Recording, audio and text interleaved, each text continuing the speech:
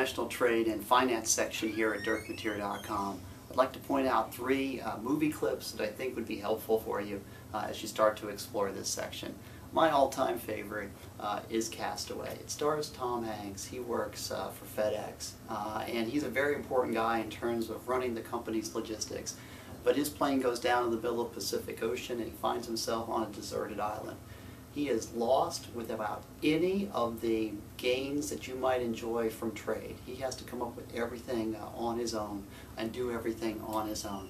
This is by far the best way of appreciating the big picture idea behind why international trade is so important. It's just to think about what life would be like if you had to go back 3, 4, 5 generations in time and all the things that you would have to make on your own. Very, very powerful movie.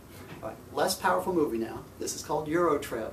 Eurotrip is basically a tale about a bunch of college students who are going around exploring Europe, and they find themselves somehow in Bratislava, where because the exchange rate is incredibly favorable to the American dollar, that it turns out the $1.82 that they have left is enough for them to go into a deluxe hotel and get massages and get waited on, and in fact even they can tip the guy 5 cents, and the guy is so happy to get 5 cents that he tells off his manager and says, "I'm going to start my own business." It's completely absurd, but it gets at an important idea about the purchasing parity of different currencies and how sometimes one currency travels better abroad than another currency travels abroad at the same time. Very, very interesting scene. Again, not a great movie, but a very interesting scene for you to check out.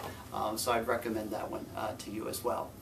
The final one that I wanted to recommend to you is a movie called Outsourced, and this gets right at the heart of international trade from a somewhat different perspective.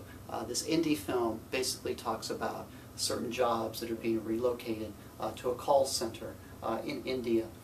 Again, very powerful, very moving film, a little bit offbeat, but that's okay here. You want students to really think about these issues deeply, and it's better off to simply show them the scene here from Outsourced, or the clip from Outsourced, as a way of kind of getting at this and really motivating a stronger discussion and appreciation of these issues. Because I found, having taught here in Central PA, that not every student comes at economics with a sufficiently well-developed international perspective.